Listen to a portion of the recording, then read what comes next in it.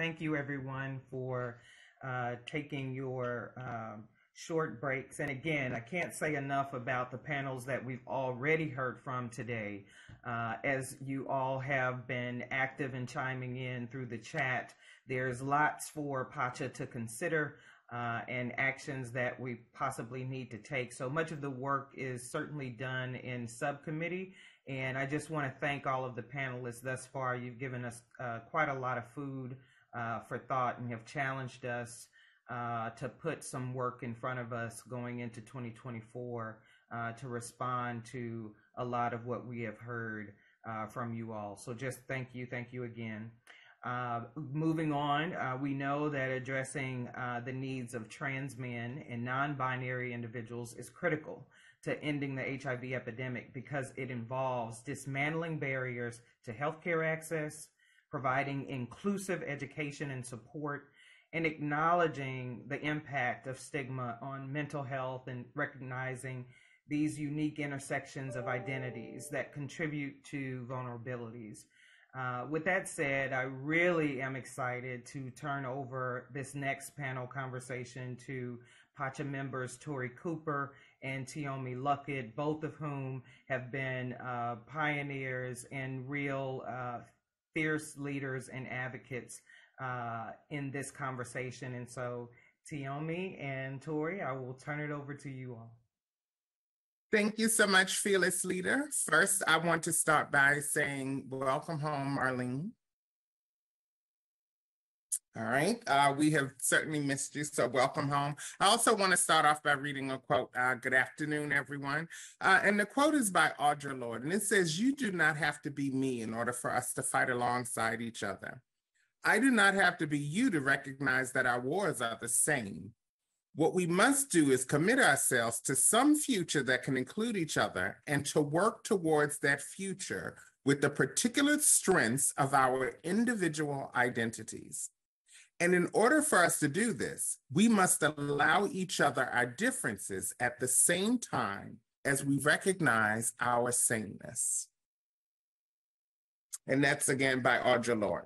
So today, Tiomi and I are going to kind of usher along a conversation. That's what facilitation is. It's ushering along a conversation with three gentlemen who are brilliant, bold, beautiful, brash, and absolutely committed to everything that they stand for. Today, transmasculine folks, we're using terms like trans men and transmasculine folks and folks who are masculine of center. We're not going to use the word transgender throughout this conversation every single time.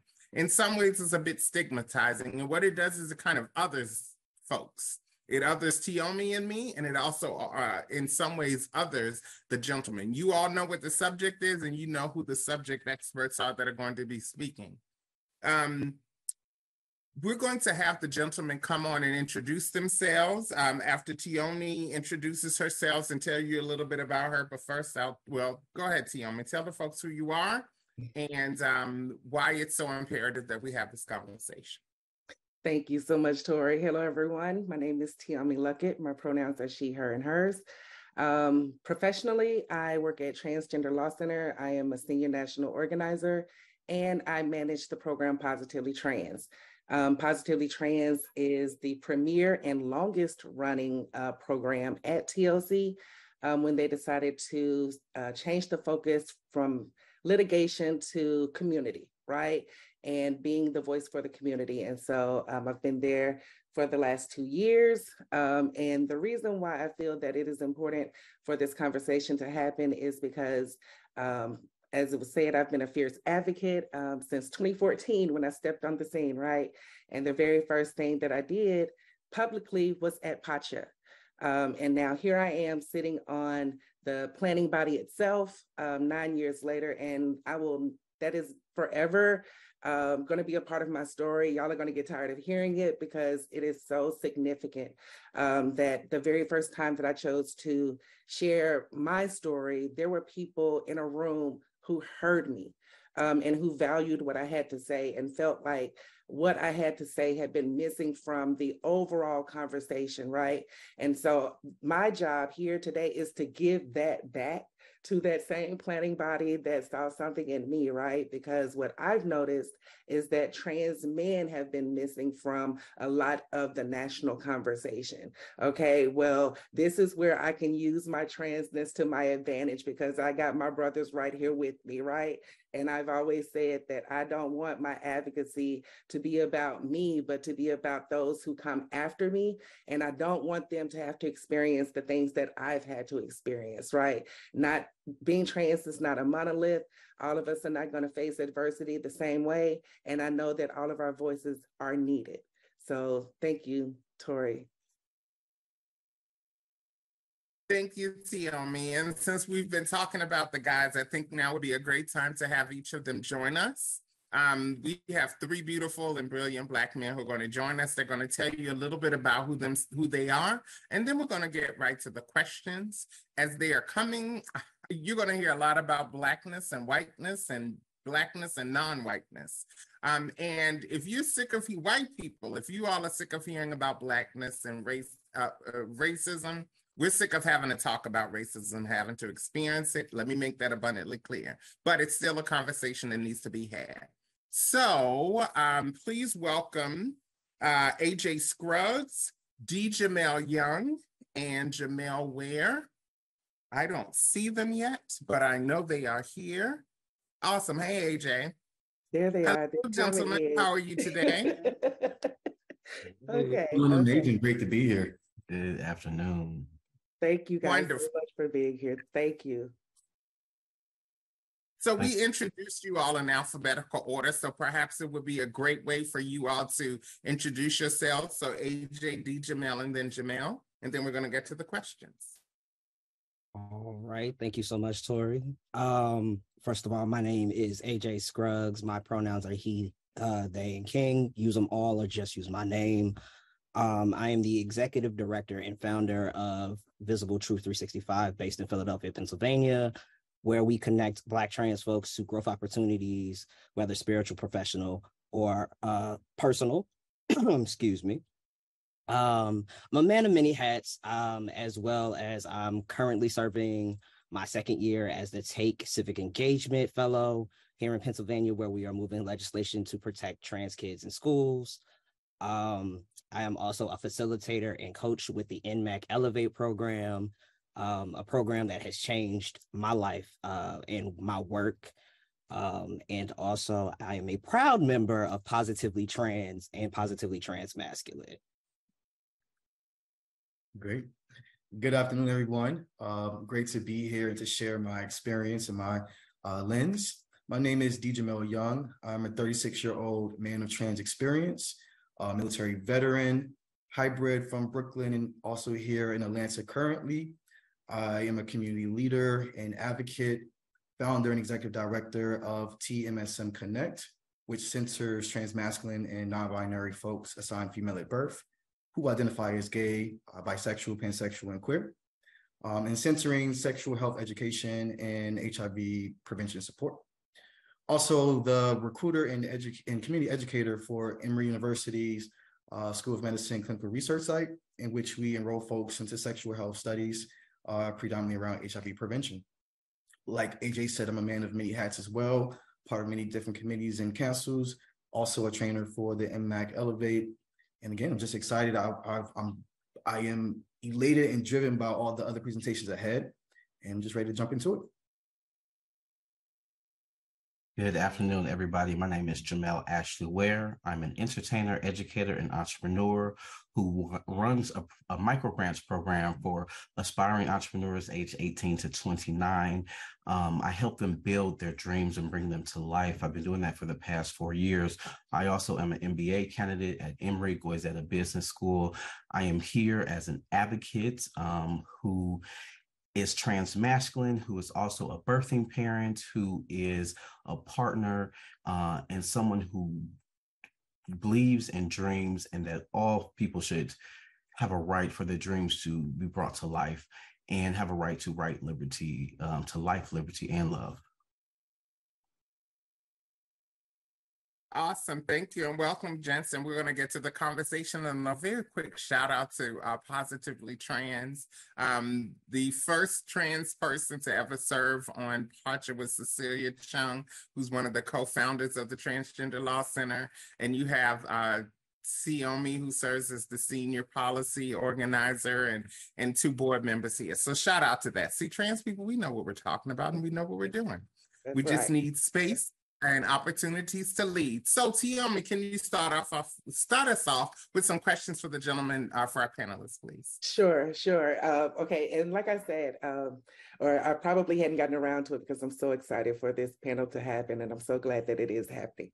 And a little bit like how I got here is because I came in at a time when a trans voice was needed, it was wanted, it was welcomed, right? And so I just happened to be in this space. And so, and when I came into this space, there were a lot of misconceptions about what it meant to be a trans woman, and a lot of focus was on trans women. So I had to explain to people that there is no one way to be trans, right? So what do you want to say, and what does it mean to be a Black trans man for you? I guess I could start it off. Tiomi, I heard you mention earlier that we are not monolithic, and so want to be very clear that there is no one way to be trans or even a trans man. And that I like to a lot of times preference what my understanding or perspective of what a being trans is. And if you simply identify differently than what you were assigned at birth, that is what makes you trans. How you transition in that journey that you take along with it, it's its own conversation, and that's when it becomes more personable. For me to be a Black trans man, it means just that. I'm Black, I'm a man that happens to be of trans experience. But with that, that means I'm a son, a brother, a friend, a lover, your colleague, your next door neighbor, the gentleman who held the door for you. I'm a man, I'm a Black man who wants to enjoy life, who wants to be financially free, who wants to have healthy sex and love, want to be loved and accepted. But it also means that I'm also fighting for my safety as a Black man. It means that I, a lot of times, have barriers that are in the way of my happiness. But it means I have less equitable opportunities. And at the end of the day, it means I'm a human being. I really appreciate that. Thank you, D. Jamil. AJ or Jamil, y'all want to jump in? I'll jump in. For me, my trans identity is me honoring my spirit. It is me bringing the spirit that I was put on this earth with and presenting it to the world. My Blackness is just what D. Jamil said. It means, first of all, I'm Black first. I can't hide that. It means that I have to work harder to bring my dreams to life. It means that representation for me is essential. So it means that I have to be visible. I don't get a choice to just go about my life. So as a Black trans man who is also queer, it means that my identities they continue to intersect. My sex, it means that I have to be someone who talks about the difference between gender identity and sexuality. It means that I have to fight for reproductive rights because I am a trans man who decided to give birth. It means that when I do, as D. Jamil said, that my safety as a Black man is also a number one priority. And then it also means that my safety as a trans man elevates the desire or the need to take care of myself. So being a Black trans man for me is it's all these intersecting identities that require me to be hyper aware of myself and my surroundings at all times. Thank you, Jamil. And I agree. The first thing that people see is that we're Black. We may have to tell them that we're trans, but the first thing that they see is that we're Black. And that has its own implications in how we navigate through life. So thank you for sharing that. AJ? To absolutely echo what both brothers have actually brought to the forefront. my Blackness kind of drives my manhood. So I know that it means that I have to be responsible, and that means being responsible for one, myself, and then those around me. There's a level of protection that I am required to provide to my community, but I kind of pride myself on being a man for my community.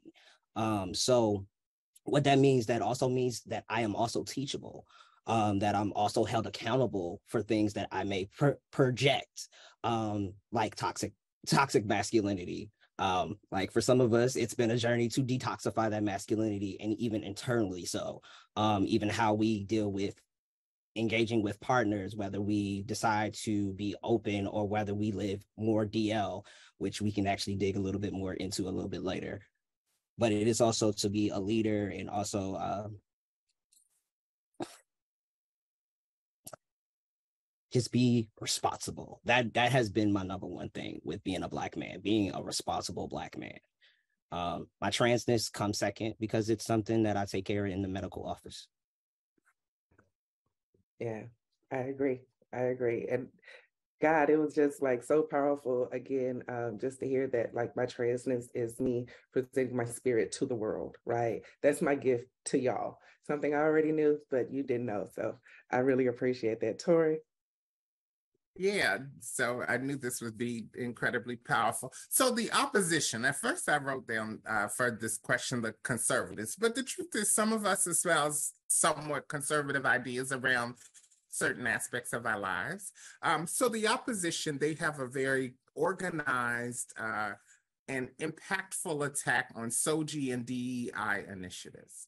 Please tell us why these are important in education, in workforce, in community, and in particular when it comes to the fight against HIV. I think I can kick this one off. So with the work that I've been doing with civic engagement and legislative policy here in the state of Pennsylvania, we've noticed that there has been an attack on schools and LGBTQIA students who are just trying to go to school and get education. All they want to do is be themselves, express themselves, and not be tortured for it. Like the panelists can kind of attest to what their lives was like going through school as themselves, just trying to be themselves, and how difficult that is, coupled on top of like regular teenage problems. So it's important for adults to kind of take those stands, because we do have the voting rights to do so and actually protect our children and protect those youth that are in educational spaces, just trying to get an education. And I can kind of like tie in with the workforce. If it wasn't for somebody speaking up and changing the fact that gender identity was not protected at my job, and that person happened to be me, because I saw the workers manual and said orientation's protected, but gender identity is not. So I could bring my very queer trans masculine behind to work, but they can fire me because I'm trans, because it's not a protected class. So it's important to have those non-loopholes to be able to protect all the folks that are in the workforce and in community, period. And I want to kind of piggyback off of some things that AJ said. You know, I'm an entrepreneur first and foremost. And when I think about entrepreneurism, it's not just about starting a business. Entrepreneurialism works well in the workforce too, because what it's about is innovation. But if we're talking about an attack on the trans identity, then when I go to work, and I don't feel safe, how am I going to give you my best self? So when I think about this from a business standpoint, because that's just the way my mind works, is we cannot be assured that we have the best outcomes at our businesses. We cannot be assured that we have safe work environments. We cannot be assured that we're just going to have innovation or creativity inside of the workspace if people cannot show up 100% confident that they are in a space that is going to nurture all of them.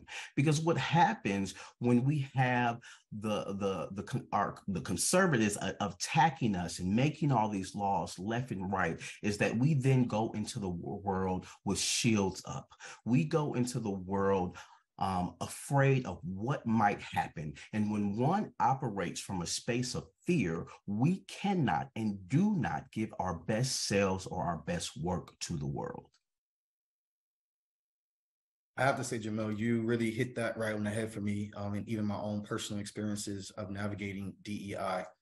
And, oftentimes having to choose between being the colleague or the advocator, and having to advocate for myself in the workspace in which I shouldn't have to. That should not be a space in which my past is being brought up or asked of me. And it's an uncomfortable situation, like you said, Jamel. Like, it was very uncomfortable for me to go to work knowing that there was chatter around the office about me and my life, and not knowing who said what, who feels what. Not only is that harmful to my mental health, but it's harmful to my physical safety. Because again, you're never knowing whose attitudes and biases and judgments go in which way. And once you're outside of a safe building, we still are trans. Off the clock, we are still trans. And so you hit that right on the head for me, Jamal.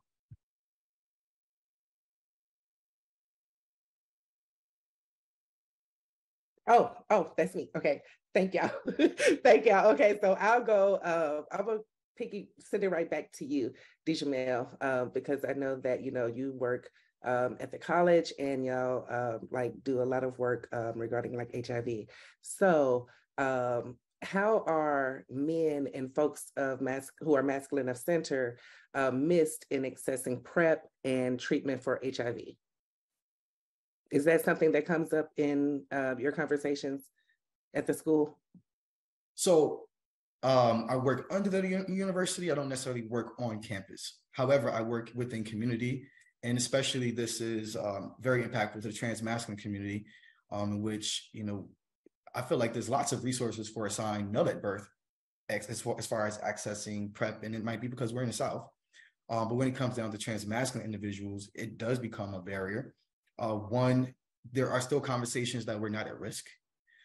There are programs and policies in place that I'm sure that are based off of grant funding that are looking for specific demographics that we don't fit up under, just because we're not assigned male at birth. Also, too, there are a lack of campaigns and materials that even reflect us that we're at risk, and that there are prevention options for us. Then the other part is the lack of research. There are prevention methods, but are they the best options for us? The best options, are they being tested for us and with us in mind? So those are some of the things that come up for me, especially around in research. I'm a part of a couple of protocol teams in which I help inform and make sure that the language is affirming to trans. If you're going to invite trans masculine folks, then the language needs to be affirming and in line with how they center their lives. And given considerations of if this study is even impactful to the community. And so, yes, it also starts there with the research not really including us intentionally. So, yeah, I mean, it seems like a running theme from everything that we've heard, right? Because there were parts of, and I'm really thankful for every conversation we've had up to this point.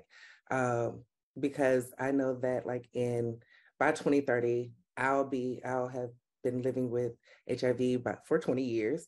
So I think I'll be considered a long-term survivor at that point. So I'm not quite there yet, right? But when I did step into this arena, I brought a unique perspective to the conversation. And so I thank you. And speaking of unique perspectives, AJ, you have been doing a lot of outreach and just talking about the trans male experience. So in educating the masses where people don't usually go, which is social media. So has anything like this ever come up for you in your conversations?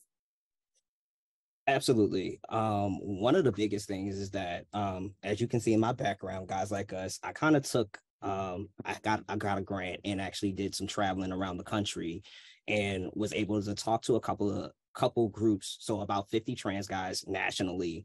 And what I have found, 98% of the guys that I have talked to know nothing about PrEP or TASP.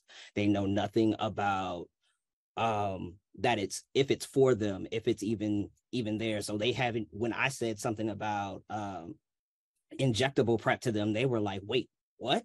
I can be taking 2 shots, and for guys that take testosterone, we are most of us are injecting our medication anyway. So another needle, okay, fine, we'll just add it to it, and it's a way for us to like not worry about it. But we can't even get there because there's so much lack of information. There's a big gap in research. No research is being done on what testosterone does over a period of time. What does that look like if you're living with HIV? What happens as you age?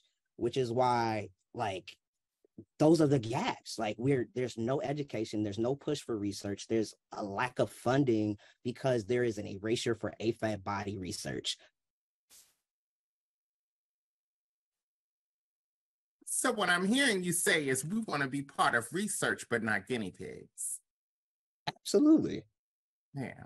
That's what I heard. I think that's what you said, and that's what I heard. And for folks who are listening, all of us that are part of this panel, we're aware of this, but I think there are folks who don't understand how sometimes, whether it's intentional or unintentional, when trans people are excluded from conversations or from research, how it certainly impacts more than just a person. It impacts communities, plural, of people. There are 2 prevention modalities now that research didn't include people who were signed female at birth. Not only does that exclude people like Kay Hayes and Marlene McNeese, but also the gentlemen who are on our panel today. See how it affects multiple communities of folks? And we often don't think of that because it may not apply to us directly. And I think that's important. All right. So with that being said, why does research and why also does the opposition focus so much on trans women and not on trans men? Go ahead, say it, AJ, because you look like you want to jump out of your seat. Bursting at the seams. It's okay. That's why we're here. Okay, so there is this whole thing of like us being able to fly under the radar that is like this big myth within community. But the truth is, what it is masculinity is not policed in the same way that femininity is. So we're able to access resources that our sisters may not. Which also can serve us to our detriment. Because being cis assumed is a gift and a curse. One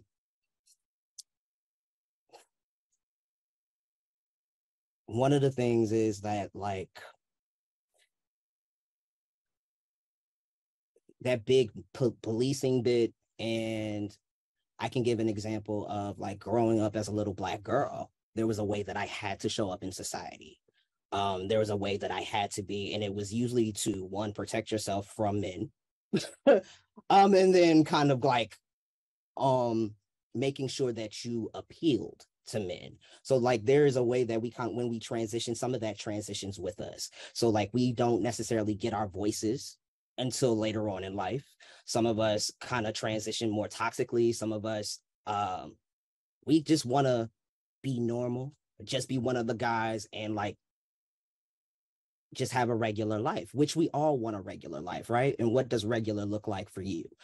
But when it comes down to being, I'm sorry, I wrote some things down and it's kind of like distracting me, y'all.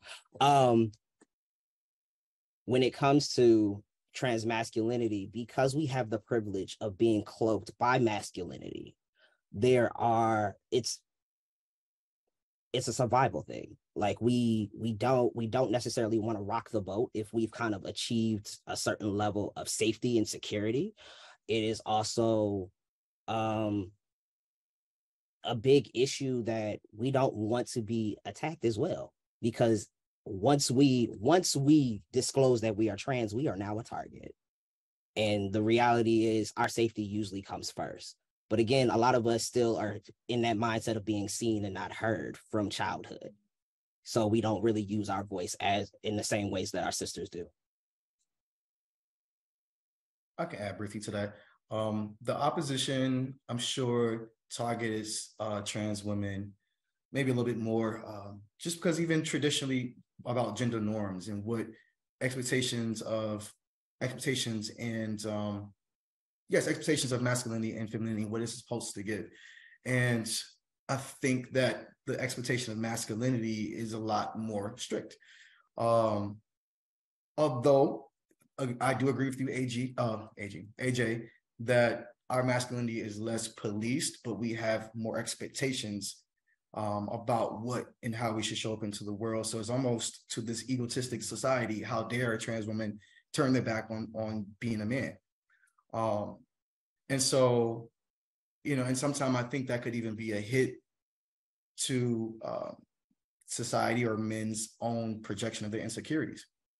And yeah, I mean, I think it's layered actually. And I think AJ, I really, you did hit a lot of points, and I just wanted to piggyback on that. I do think it's easier to sell the scary man in a dress theory, though. Somebody brought that up to me, and I was like, "Oh, it is. It's a lot easier." Of course it is. I'm 5'11", and it's easy to tell a story and make me look like the meanie than it is for a guy who's 5'5". No, you ain't had to bring height into this, not Tori.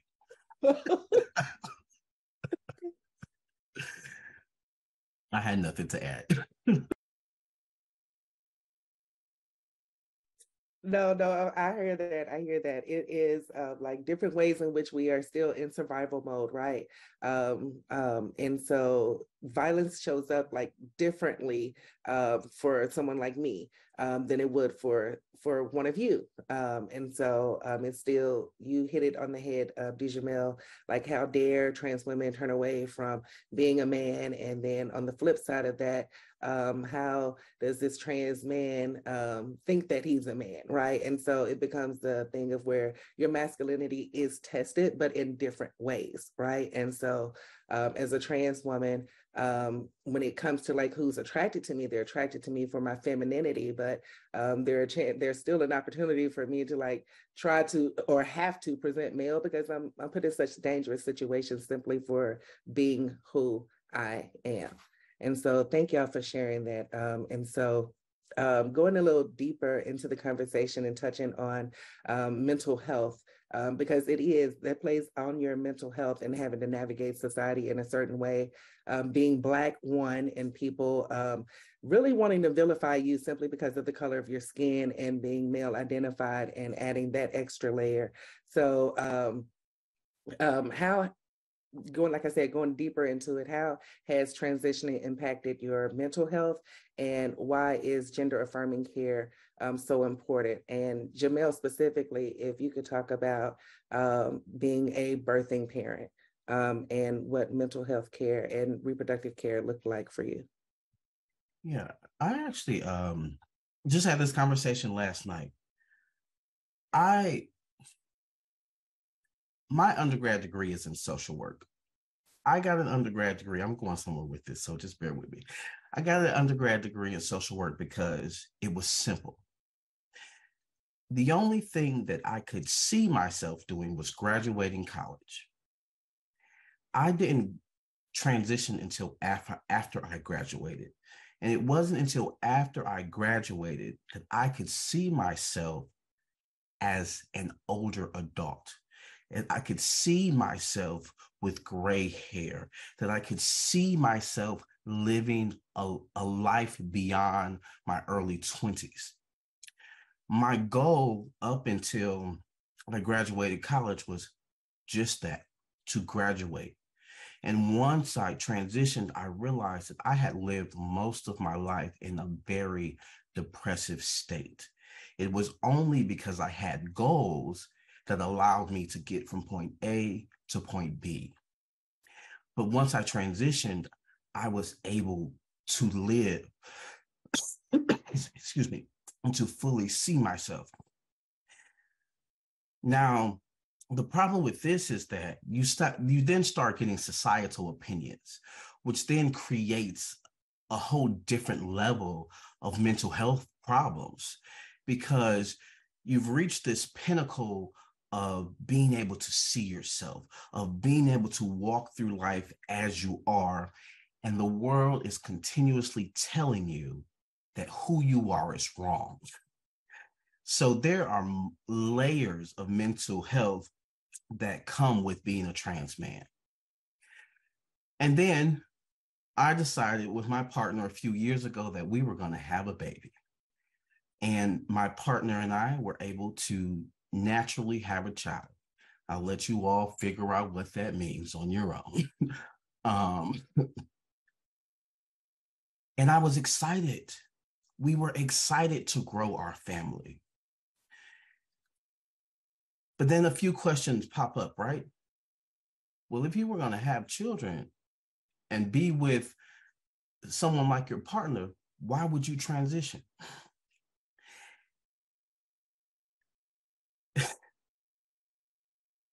It's all these questions from people about why. And so here I am. As long as I'm in my safe space and in my bubble, do I feel sane, happy, loved, appreciated, valued? But when I have to deal with the world, I now feel depressed, anxious, unsure, and have to spend hundreds of dollars on therapy a month just so that I can deal with society. Now, in the terms of reproductive health, one thing that was never talked to me about, and I shouldn't say never because I do have a great OB, but was not talked to me about from a community standpoint was what postpartum would be like. And I think in hindsight, it's because people didn't know where to direct me, because there are no mental health resources for a trans man who has given birth, who is dealing with postpartum. So I found myself back in my teenage years living in a depressive state alone because I didn't know where to go, who I could talk to, or how to navigate in a system that only sees birthing as a right of women. This is where I get really passionate about the understanding between the difference between sex and gender. My sex are my reproductive organs, but my gender is who you see every day. And the only person you see is a Black man. But because the world cannot separate gender and sex from one another, it leaves trans men who decide to give birth in a space of having to navigate postpartum alone. And what does that do to our families? What does that do to our children, to our partners, to ourselves? It becomes a very isolating experience. And if you're fortunate enough, you eventually will find someone who will help you navigate the situation. Like I was fortunate enough, but it was 10 months into dealing with this by myself and with my partner that I found a therapist who said to me, yes, I will help you navigate it. It wasn't because I wasn't looking, but I kept being met with, I don't think I'm a good fit for you. I don't think I can help you with that. Or just those looks that say, I don't understand you. And if your face and your body language says that, then I'm immediately walking out of the door. So how do we create systems and networks for trans masculine folks who desire to give birth, or just even outside of giving birth, who want to just navigate what it means to have been socialized as a little girl and to grown into a man and want to understand ourselves better internally, who want to heal from childhood traumas? What space or network do we have? There are very few. And unless you are tapped into a network, being able to address our mental health is really a challenging thing to do without leaving a part of ourselves outside of the door. Thank you. That's incredibly powerful. And I imagine it's also incredibly challenging. And it's not just about finding a mental health therapist, it's finding one that is right for you, which you articulated as well. So thank you for that. Thank you. Gentlemen, D-Jamel and AJ, would you also chime in a little? Because we see really two extremes when it comes to reproductive care for trans men and gynecological care and overall health care for trans men. We see the Jerry Springer on one end, and then we see trans activism on the other. And the truth is, for most people, healthcare is somewhere in the middle. It's not folks who are on the front lines advocating in marches, and it's not folks that are on television. Surprise, guess what I have between my legs? For most people, our walk is somewhere in the middle of that, or somewhere along that extreme. So can you tell folks a little bit more about what reproductive and physical health care looks like for men like you? And we heard about postpartum care. What about gynecological care? What about reproductive justice? What about all kinds of other things related to your healthcare that perhaps folks aren't familiar with here? I want to answer that, but I also want to kind of chime in on that last question about mental health. One thing I think people underestimate is dysphoria, gender dysphoria and body dysphoria, and what that does to the mental health. Before I even knew what that word meant, as I reflect on my childhood, I had lots of it. Just even growing up, can you imagine not being able to face yourself in the mirror? I can remember as a kid brushing my teeth and really avoiding the mirror. And I was fortunate enough to grow up being embraced as attractive, but what attractive meant to you did not reflect what I wanted to feel and present. And that made me shrink myself. It made me want to isolate myself because I didn't want those triggers of how you see me. And so, that's one thing. Or even like body dysphoria. There's times where I couldn't focus on a simple conversation because I'm like, are my chest too big? I'm trying to fix my shirt. There's all these voices in your head that aren't affirming. And it really affects your mental health. Second question was reproductive justice. I'm glad we are at a place where there at least are providers that are supportive of gender affirming care and are there to get us on hormones and are there to get us on the road to surgeries. But a lot of times, especially in my experience, those conversations in between about what our actual goals are not had, especially when it comes around family planning. Wasn't explained to me what hormones would do, to my levels and my eggs and my fertility abilities. It wasn't explained to me what my options were. It wasn't given to me as an even affordable option. And so, a lot of guys have missed that mark to be able to, carry their own child or even give their eggs because they've already gone through a hysterectomy and were kind of misguided along their transition. So, things like that really impact once you get to your place where you're, comfortable within yourself and, I could walk amongst the world somewhat comfortable. Now I'm ready to build a family. Where do I go from here? And that's actually one of my biggest things that I'm struggling through and just trying to figure out what are my actual options. I am the mouth in my region, so I don't play these types of games with my providers, period. And one of the issues that I had was my first referral to go see a GYN was to a woman's center. And I'm like, I'm going in there. You're sending my information over. They should have all the information necessary, but why do I have to go to a woman's center? So like I advocated to go somewhere else and it ended up being a more gender neutral name. Like it was named after someone. So like it didn't really make me feel as dysphoric walking through the door.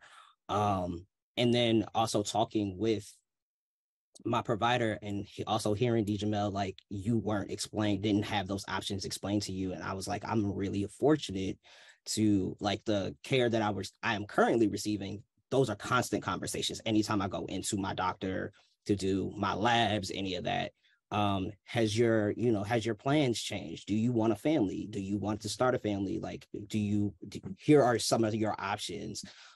So again, like that needs to be across the board. That needs to be a mandated standard of care every time a trans masculine person goes into their space, so that they have those options to continue to, if it does change along the way, which it does. Like you couldn't have told me that 10 years ago, well, shoot, 14 years ago, when I was about to get my first injection, that I would be trying to figure out what family planning looks like for me and having those actual family planning conversations with my doctor, even after being on testosterone over 10 years, which they tell you that it's almost impossible to have children after that point in time. I want to add, because that's interesting that you were told that, AJ, because no one ever said that to me. And we didn't start trying for our child until I had been on testosterone for almost 12 years. So, same amount of time. So that, I think that goes back to the research. There is no research, so there is no blanket answer. No one can actually really give you a straightforward answer about if family planning is even possible after you've been on testosterone for however amount of long time. I was told that, well, we don't know. We'll just wean you off and see how it goes.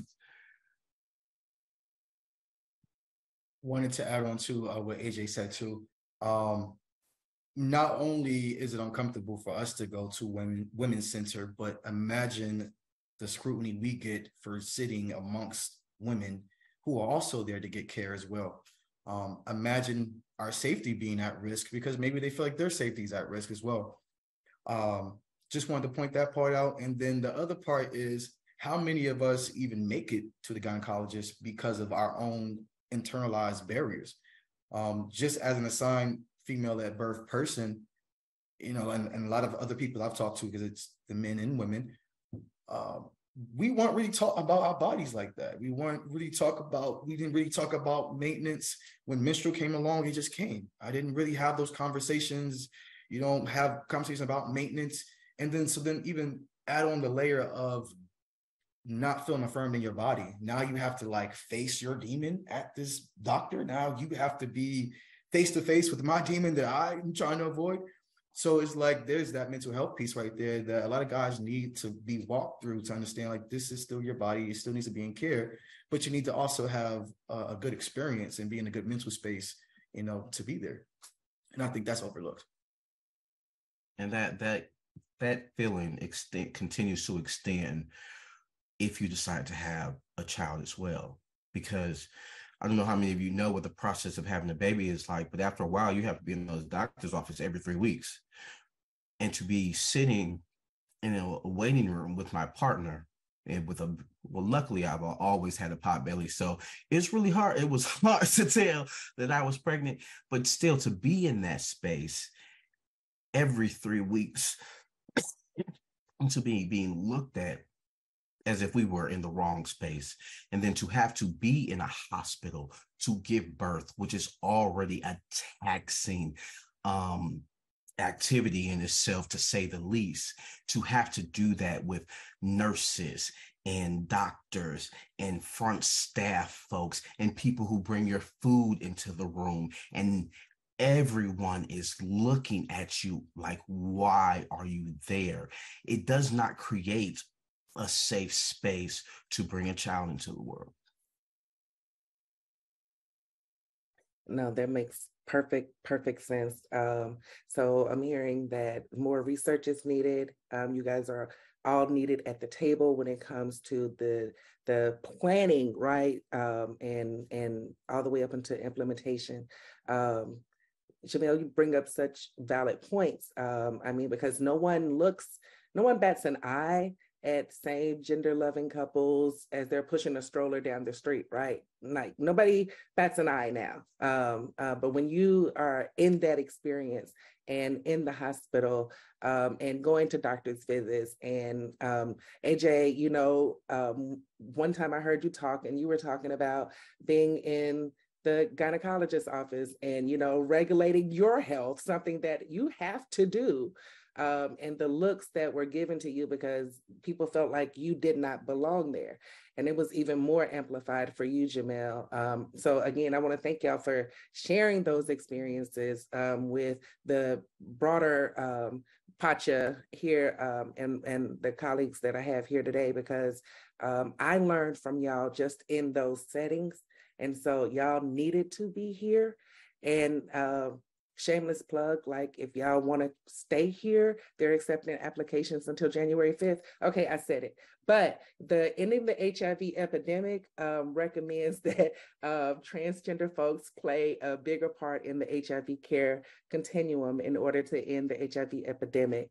And so if you can you give us an example of how we can use meaningful involvement of people with HIV and AIDS and greater involvement of people with HIV and AIDS to more appropriately address HIV in the trans masculine community?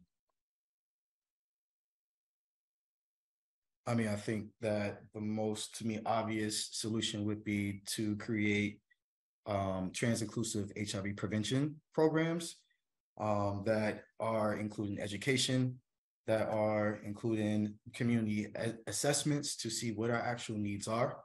Let's see, I took some notes as well. Establishing a trans-led advisory board. Let's see, training and capacity building, support and mentoring programs. These are all things that need to be happening together, not just one thing off the list, off the menu. These are all things as a collaborative effort that should be initiated. Thank you, Djamil. One of the things I've seen here in Philly is that when it comes to data collection, if it's lower than 6, they don't collect it. And that completely erases trans men altogether when they're collecting transgender data.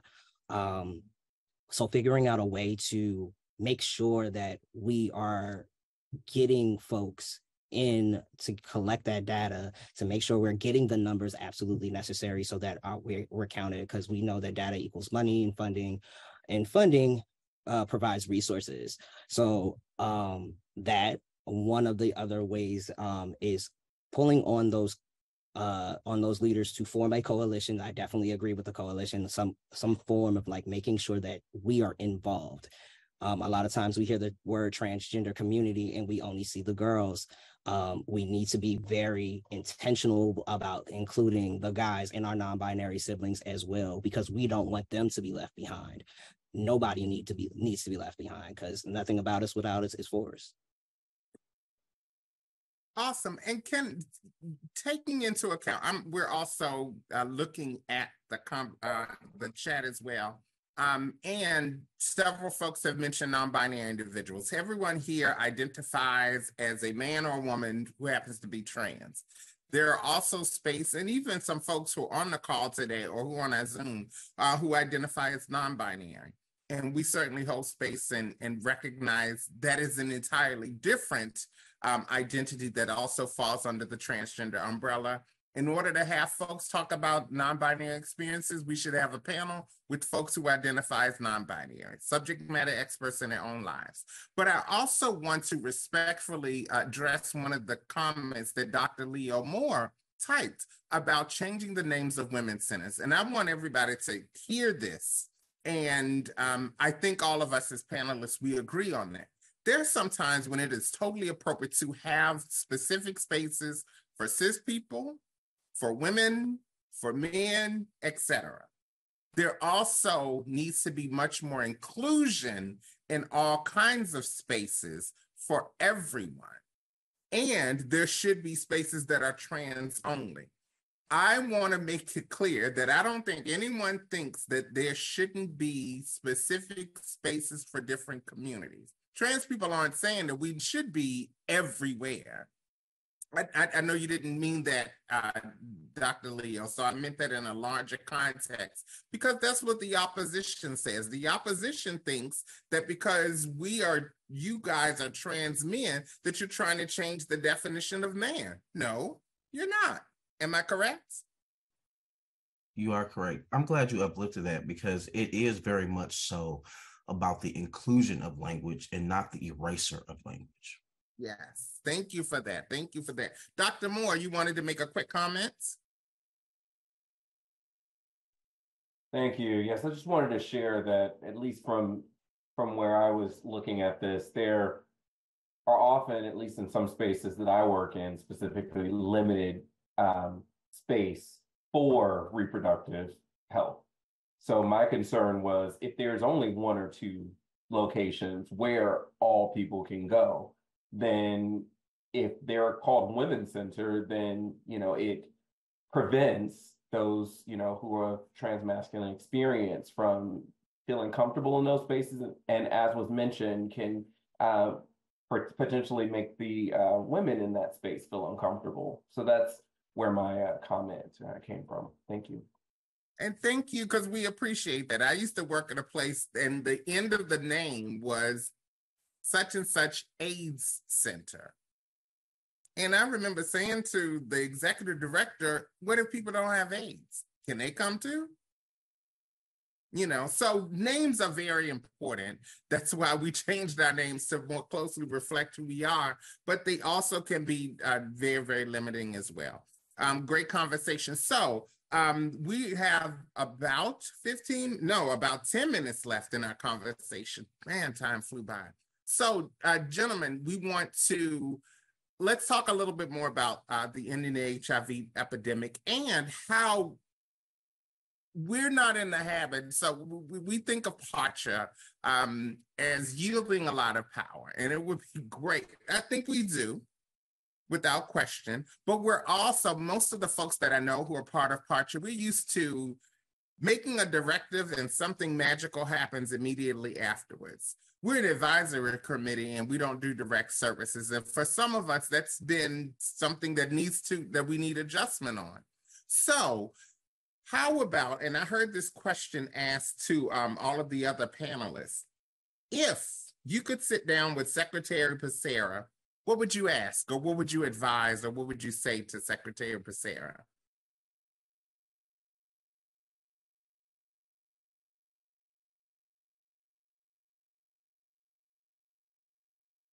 So I'm hearing Jamel's last couple of words in my head, and asking Secretary to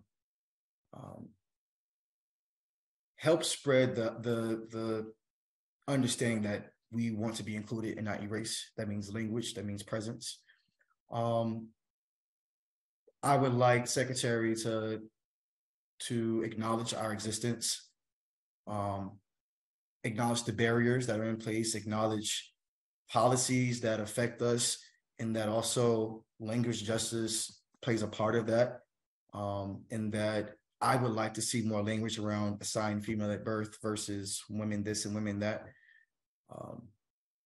And to also, because one of the other things I've heard is the lack of data, support and fund research initiatives that center our experiences.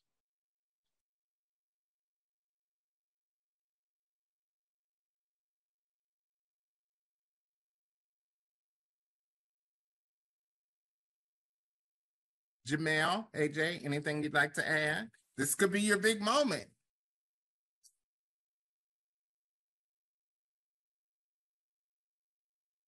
I think that one thing that I would ask, particularly, is for research around how HIV impacts the transmasculine community, or particularly AFAB folks. But I want to say actually trans folks, because I think that there is something very significant about people who have taken testosterone and how that plays into our lives. I also would like to ask for a mandated update on language, for language to be inclusive, and particularly in the area for me that is reproductive health. I think that it is necessary for the language to say women and birthing parents. That is my example of inclusion, but not excluding people. We don't have to change the words that have always been there. People know women, people know moms. That's great. And we will always have women, and we will always have moms. And you also have birthing parents. That includes trans mass folks, and it includes non-binary folks. So those would be my two asks. Do some research, and let's truly look at what the language looks like?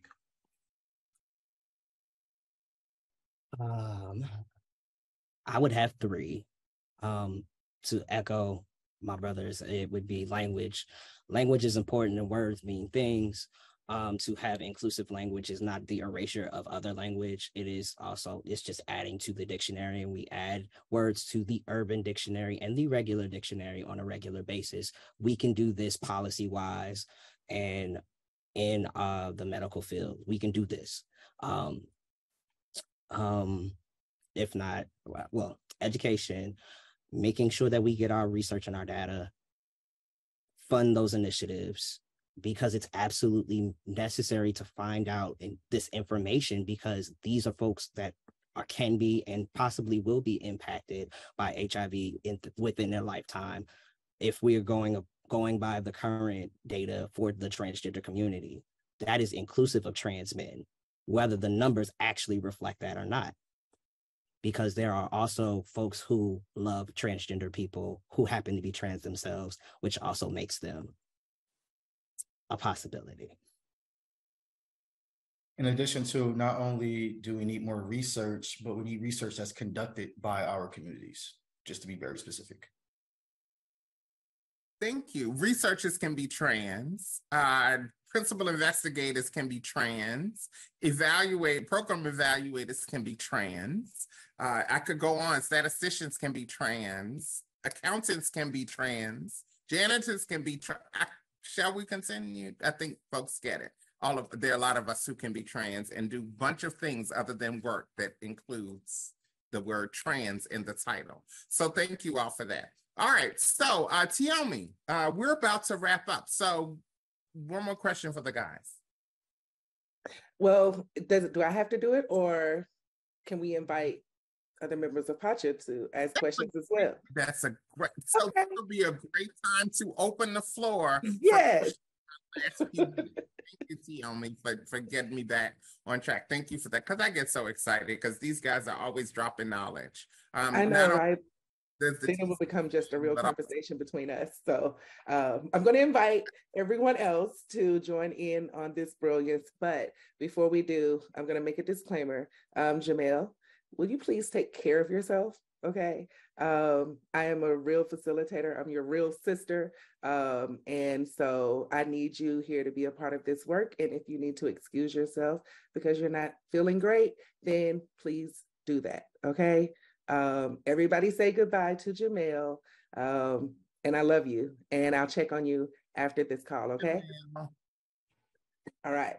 So any questions that you have for Jamel, then we are all on a thread together. Send them to me and I'll make sure that Jamel gets them and get back to y'all, okay? But that's just how I roll. I really care about my people. But now I will open the floor up to any member of PACHA that has a question for either myself or Tori or our panelists.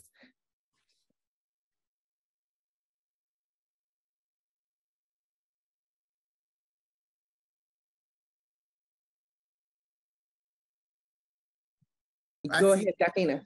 Then Alicia. Thank you so much. This was a marvelous discussion. So I want to thank you all. Tori and Tiomi, of course, but gentlemen, thank you for your leadership and your dedication in this work. I would love to hear more about your policy advocacy work, and specifically, how have you found it to be most effective in engaging community? AJ, specifically as you were talking about your focus and policy priorities, what does that look like? What has been a success for you? What is a best practice you would lift up as we talk about meaningfully engaging, meaningfully organizing, and providing opportunities for particularly trans-masculine folk, but just community at large? We would love to hear about your experience in mobilizing and activating folks to action and change. Thank you so much for that. One of the things that I found is that it's a lot easier than folks know it to be. A lot of times it's because of the language barrier that comes with dealing with politics and dealing with government. And the easiest thing to do is reach out to your local representative in your district. and begin to build a relationship with them and see where your politics align. What we were able to do was to reach out to a group of legislators who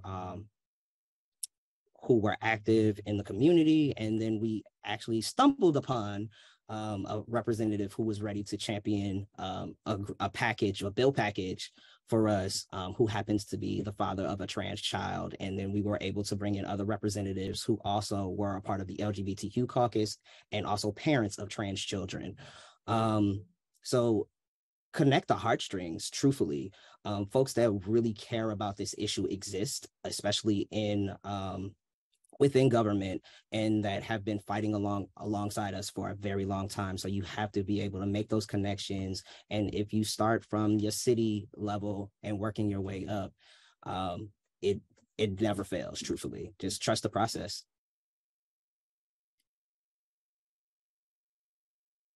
Oh, and to answer what was one of the biggest wins, we were able to present a 4-bill package this past Tuesday for non-discrimination, non-disclosure, bathrooms and locker rooms, as well as inclusive LGBTQ curriculum.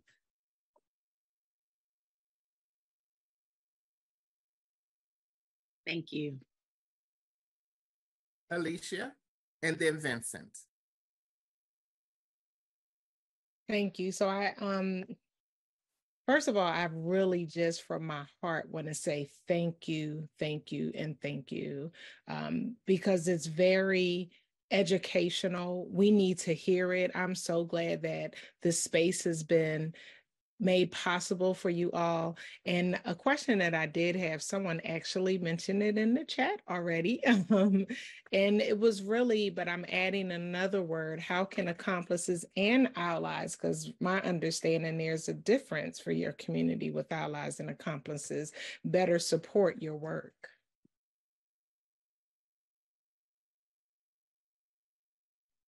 Of course, you want to connect with trans masculine leaders. There are several of us who are managing our own nonprofits, so supporting whatever efforts we have going on. But for me, I feel like one of the smallest but biggest things that an ally can do is hold those uncomfortable conversations when we're not around. Taking all the things that you learned here, it's great that you can receive it and it's good information, but share that information with someone who's not on that same page, and changing perspective one by one will go a long way.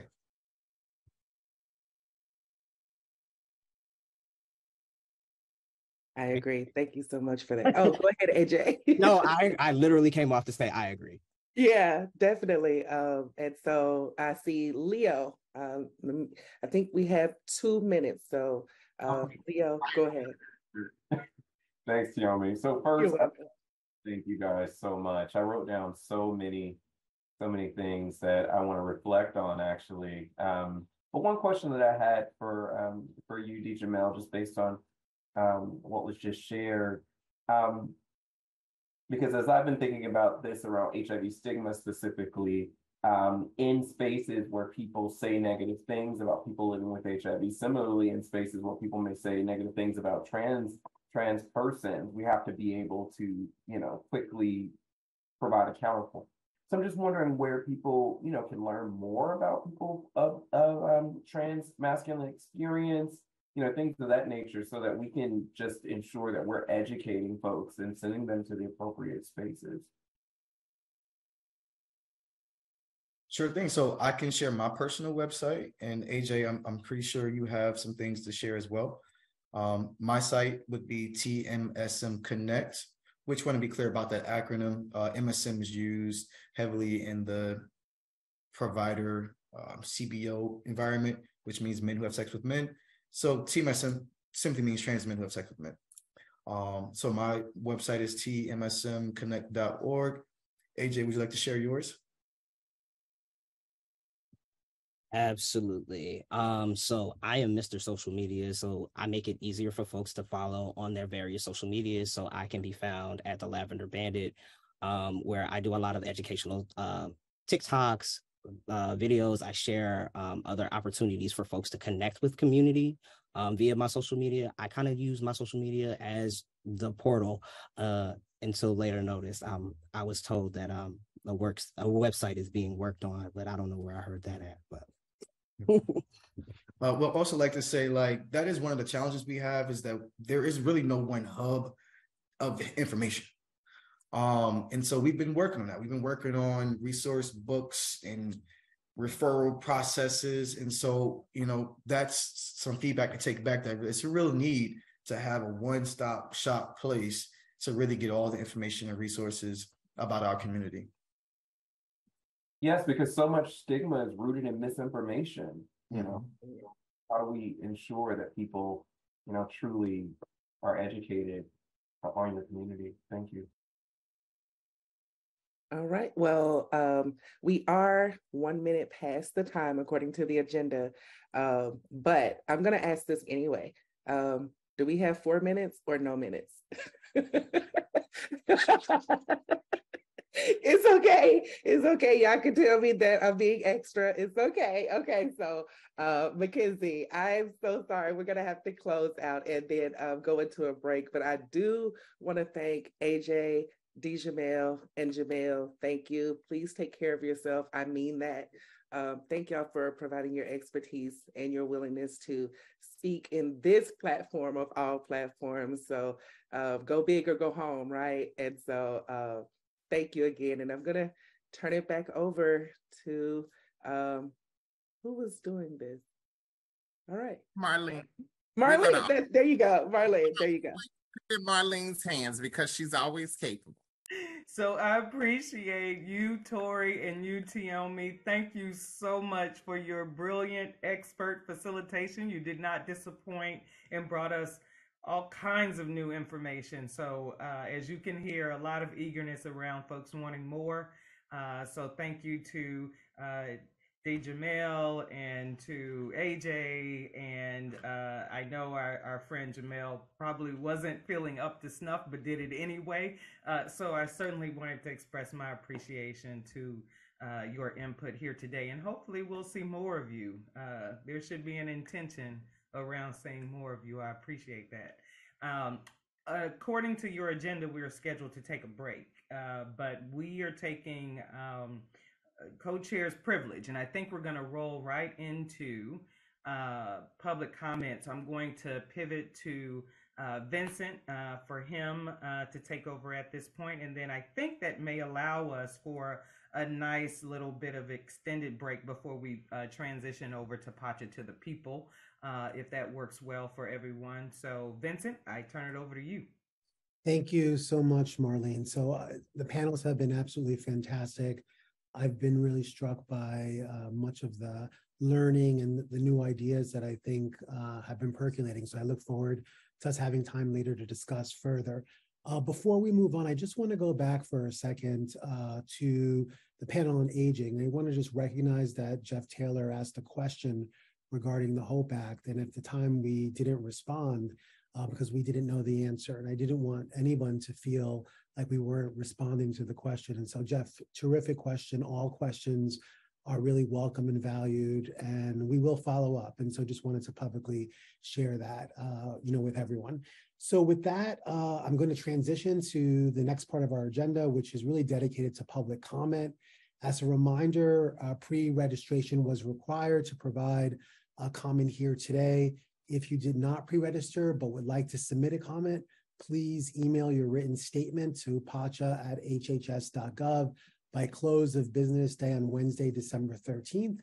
And I'm going to turn this over now to Kay, who will administer public comment. Thank you, Kay. Great, thank you so much. And just powerful presentations, and I could keep listening. So sorry we had to cut and go to the next agenda item. I did want to pivot and say we actually do know the answer when you talk about the HOPE Act and what is going on from the PACHA member, Jeff. A lot of it, that work is done by HRSA in their blood lane, as well as in our office, the Office of Infectious Disease and HIV/AIDS Policy, with my blood and tissue safety and availability team, I should say. So they're looking at the rule on that because, of course, in this space of HIV and aging and what's happening with the HOPE Act, available transplants is key when you're talking about people living long with HIV. So there is more to come on that. We can certainly do a briefing for PACHA members to go sort of deeper in the weeds in that. But I did want to quickly reflect on that and make sure that we addressed Jeff's question. I popped on, but then they were still talking, so I popped back off because I wanted to honor the space that was going on. So with that, we will open public comment. We have 2 public commenters, and we received written comments from 3 people. Our PACHA members have those written comments already, so I want to acknowledge that. So our first public comment is from Terry Wilder, and I saw Terry's name on the platform. So Terry is with HIV Aging Policy Advocate for SAGE. Terry, the floor is yours. Hi, good afternoon, everyone. So, like was mentioned, I'm Terry Wilder. I'm the HIV Aging Policy Advocate at SAGE. We're the country's largest and oldest organization dedicated to improving the lives of LGBTQ+ older people and older people living with HIV. We were founded in 1978 and we're headquartered in New York City. For the past few months, I've really spent a lot of time interacting with folks in the world of HIV and aging research. So really appreciate the question that was raised earlier and the conversation around research. I've been speaking with researchers who do research in HIV and aging and research activists nationwide. And what emerged were some real critical challenges impacting this field. So first, navigating the labyrinth of research application submissions poses a significant hurdle. So what I was told is if you're not affiliated with the AIDS Clinical Trial Group site, kickstarting the funding process becomes an intimidating feat, and pushing a proposal through ACDG even more daunting. The NIH's Division of Institutes are based on specific body organs, and that creates confusion regarding which institute aligns with the researcher's HIV and aging proposal. So where should these funding requests even be directed? The resounding plea from these HIV and aging researchers really expressed a dire need for a centralized system for applying for HIV and aging grants. Streamlining this process isn't just a luxury, it's a necessity. If scientists face insurmountable barriers in accessing funding, how can we expect any groundbreaking discoveries? So now let's factor in the ever-looming specter of potential NIH budget cuts. So how can we underscore the urgency for a clear, centralized application mechanism for HIV and aging research funding? Now, this isn't solely about financial resources. It's about empowering researchers to navigate the system effectively and efficiently. And so here's the crux. We must advocate for a transparent, accessible, and supportive system for our researchers. Without this critical infrastructure, the potential for significant advancements in HIV and aging research remains stifled. So, as mentioned earlier today, if we consider that 50% of all people living with HIV in the United States are 50 and older, and by 2030, that percentage will skyrocket to 70% in less than 7 years, we must recognize that the clock is ticking. So stories abound of researchers waiting years for the entire application process to conclude. Time really isn't on our side, and we need answers to HIV and aging research questions now. We can't afford to let bureaucracy be the barrier preventing these dedicated researchers from diving into this work or demoralizing them before they even start drafting their applications. There's a growing community of researchers eager to delve into HIV and aging, and it's our duty to facilitate their efforts. We also owe it to those living with HIV, especially the aging population, long-term survivors and lifetime survivors, to accelerate the pace of discovery in this field. We really must recommend that a centralized system be put in place immediately at the NIH for HIV and aging grants. Thank you for your time. Thank you so much, Terry, for your comment. Our next public comment is from Vanessa Johnson. Vanessa, on the platform. The floor is yours, Vanessa. Thank you, Kay. Yes. And I thank you. I want to send thank you to the Presidential Advisory Council of HIV and AIDS for the opportunity to share this comment with you. My name is Vanessa Johnson. I'm a co-executive director for Ribbon located in Largo, Maryland. I'm here on behalf of the EPIC movement, a transformative change movement led by Black cisgender women living with HIV. And today I wanted to address the efforts to end the epidemic in this country and older adults living with HIV. Today, the disease we are talking about is HIV. However, as many concerned individuals and entities have noted, we must fight the dis-ease that is destroying individuals, communities, and societies across the globe. Even the United States, with its economic might, is no longer immune from this destruction because we are out of balance with ourselves, the environment, and the universe.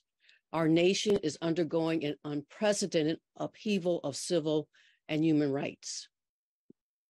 We long-term survivors over 50 years old and our younger lifetimers bear witness to what a combination of community, government, academic institutions, service organizations, and private entities did to stop a surge of death sweeping across the nation and the globe that started 40 years ago. Yet there is so much more to do.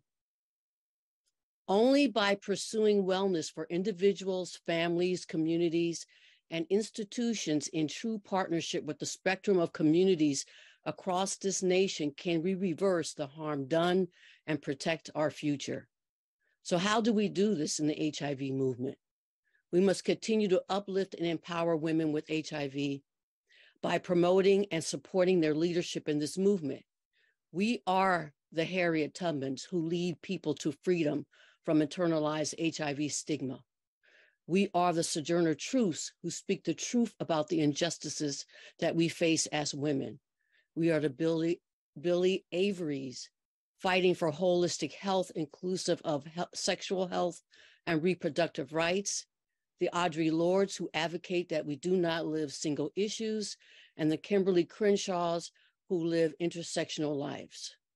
We compel individuals and entities with decision-making authority and resources to work in meaningful partnerships with networks of people living with HIV to take the following 3 actions. The first, invest in establishing a kitchen cabinet of women leaders at the federal level.